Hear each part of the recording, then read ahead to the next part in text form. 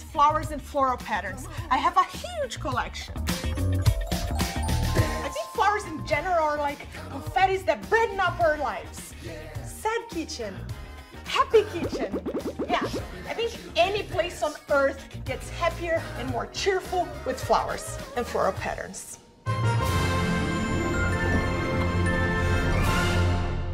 Welcome to my secret collection of floral fabrics. I love them so much. How can I eat them? I have to make a floral apple tart.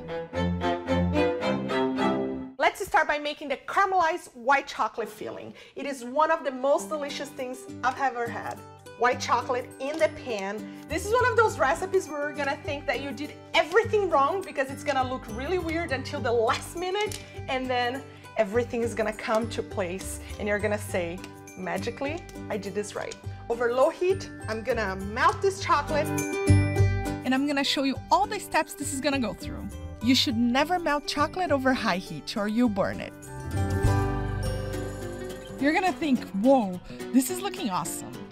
You're gonna start to think that this is acting a little bit weird. The chocolate is gonna crystallize and you're definitely gonna think you screwed up. But if it's golden brown, just remove from the heat. But in a few minutes of the heat, this baby's gonna melt again and turn beautiful. In a food processor, add the caramelized white chocolate. Bloom the gelatin in cold water and add it to the warm milk. Once dissolved, add the warm milk with gelatin in the food processor. As soon as the warm milk goes in, add the cold heavy cream. This temperature change will emulsify everything and make it beautiful.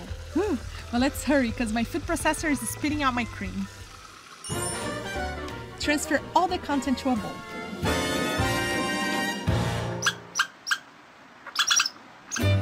Roughly chop your walnuts and add it to the caramelized filling.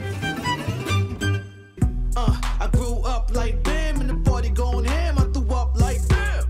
Everybody gather round for the jam. We on the come up and here's the master plan. The plan is to disturb the planet.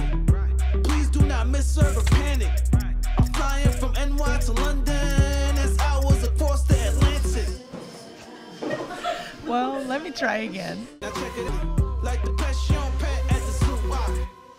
I'm gonna show you how to make a super flaky crust. It's not crumbly, it's flaky, because those are two different things. It's the most traditional French one called pate brisee. Very easy to put together and it works every time, even when you put zero effort to make it work.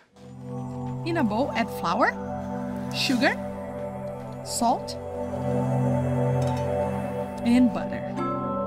And now, your hands are the only tool you need. Quickly work the cold butter in the dry ingredients until it resembles sand. Add cold water and work it just enough to bring it all together. Refrigerate this for 1 hour. Split the dough among 6 individual tin molds and prick the surface. Bake it at 350 Fahrenheit until golden brown. Fill them with the white chocolate caramelized cream and reserve. To make the floral top, I like to use Honeycrisp apples because, well, they're crispy. Slice half of an apple very thinly in a mandolin. Stack them perfectly together and cut it in half. Make a long stripe of sliced apples, overlapping them a little bit. Brush them with a lemon to prevent oxidizing and browning, and roll it tight together, just like you would do with a little rolled cake. Place them on top of the filled tart and fan out the petals, so they can cover the entire surface.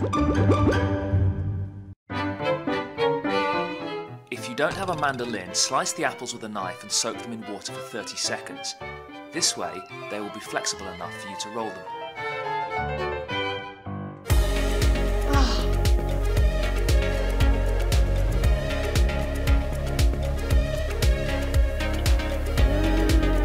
This tart is the perfect marriage between the flavors.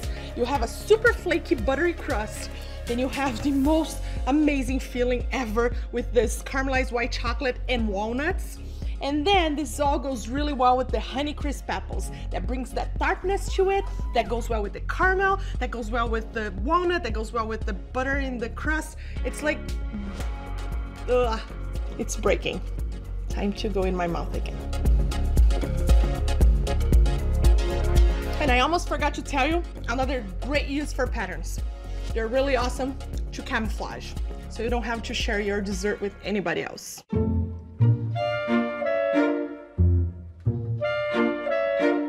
Just kidding. If you bake, you share.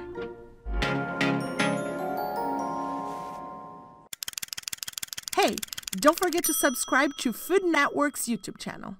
I'm watching you.